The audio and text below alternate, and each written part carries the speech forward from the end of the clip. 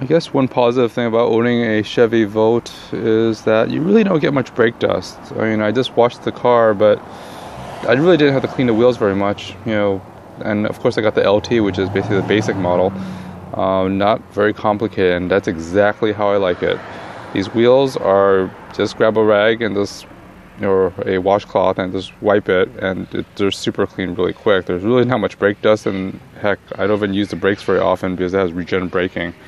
That's one of the major perks of this car. Basically, you don't really have to deal with braking or the brake pads or anything else like that, because after a while you realize that you don't really use the brakes very often, and thus you really need to do an emergency stop. You usually just use the Regen button in the back, and I'll show you real fast.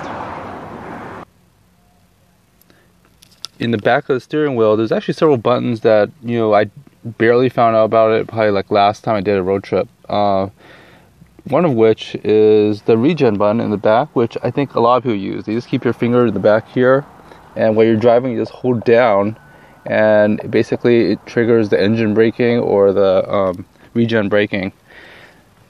On the other side, there's actually two interesting buttons here. These are actually volume controls. When I was installing the dash cam underneath the panels, basically these are two volume controls that control the volumes up and down. I didn't know that. You know, I was basically kind of ranting a bit, you know, when I first owned the car. I was like, hey, why is the only controls for volume on the center stack and not on the steering wheel? So basically I found out, hey, there's actually two volume up and volume down buttons on the back of the steering wheel. In addition, if you press that cancel call button, this actually mutes any audio in the Chevy Volt. If you're playing something, it'll mute it. That's really about it. There's a lot of things I found out about the Volt while driving and learning how, you know, other functions is. But overall, it's a pretty awesome car. I just realized I just got, you know, this week I just realized I just got a little ding from the last road trip. Yeah, this little ding here, a little rock hit it really hard, and you can see that there's metal now. It's showing. So I got some touch-up paint, and just actually I'm using my old Honda touch-up paint. The same silver color, but it's just a little bit of a quarter-inch of a scratch on there. I'm so glad the grill I have on, you know, it works and stuff. No big deal. It looks great still. It's a little bit of touch-up paint just to protect it, so it won't break any more of the paint. I noticed that even washing it, I still can't get rid of some of this fine little red dots. That these are probably brake dust dots, and I was trying to scratch them off. It's actually brake dust coming from other cars driving in LA.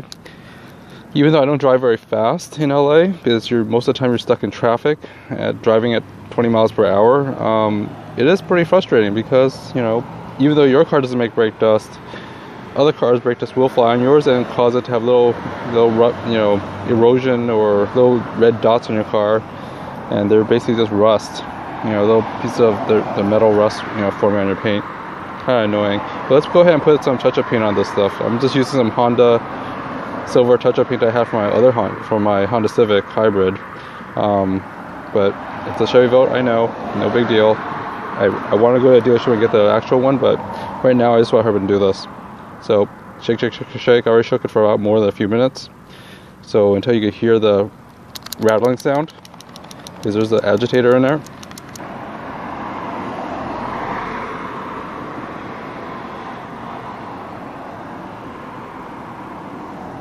Just enough to cover it. I just don't want any more paint to scratch off of it. Oh, come on, focus. Just a quick dab just to cover it. Now it's almost kind of gone, you can't really see it. Tomorrow we'll go ahead and sand it a little more and put another layer. Well, thanks for watching, guys. Go ahead and like, subscribe, and comment below. If you have anything else you want to figure out or see, I'm just basically posting stuff that I found out, new things about this Chevy Volt. Just tune in next time. Thanks, bye.